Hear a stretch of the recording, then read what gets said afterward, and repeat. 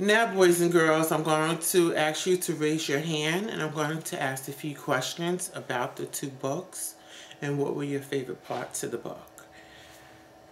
Yes. Let's see who's sitting nicely. I'm waiting to see who's sitting nicely.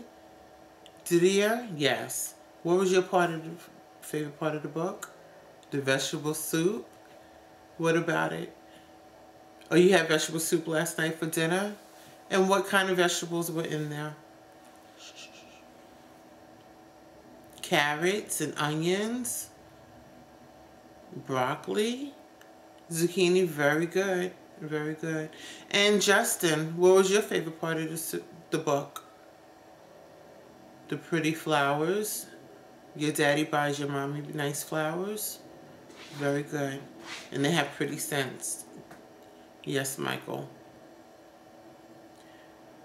And Jamil, yes, you would like to say?